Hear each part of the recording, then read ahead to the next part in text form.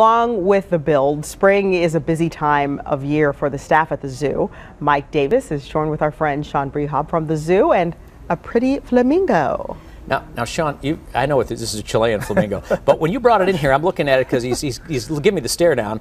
He had 2 legs when he came in here. Yes. Well, you know, this is pretty cool. We're all used to seeing the pink flamingos in the front yards and with 1 leg.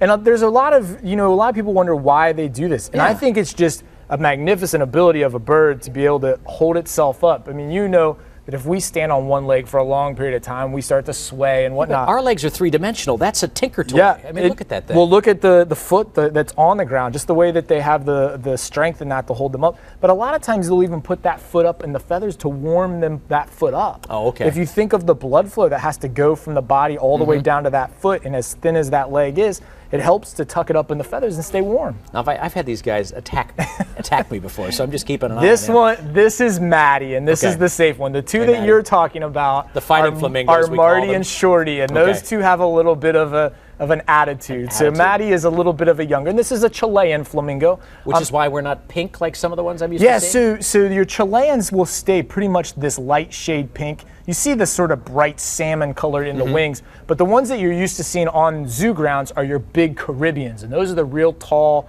bright pink birds. Mattie and her friends actually can be seen down at Animal Encounters Village. And then when Africa, you guys just saw some video there with Tom Stoff, when Africa comes in play, we actually have lesser flamingos, which is a different species that will be over in that area also. Okay. Now, I noticed when we were on 2 legs before, this is very slippery turf. Yeah. And this is probably, you say, a little cool? Yeah, the room is a little bit cool. The room that they're typically housed in is going to stay anywhere from 75 degrees or above.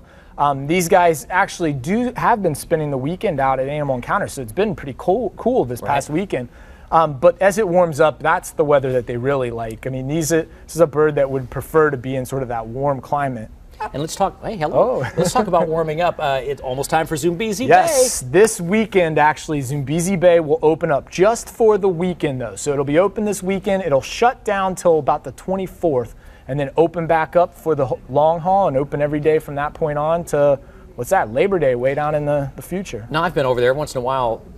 Animals get over there. I mean, you take them over for a little visit every once in a while? So sometimes you might see a few animals. One of the things that you'll see in Zumbizi Bay right when you enter is what we call our bird island. So we have a lot of different macaw species that actually will be housed right in that area so folks can get up close, just sort of adding to the environment there and making it look sort of more tropical than just thinking of central Ohio.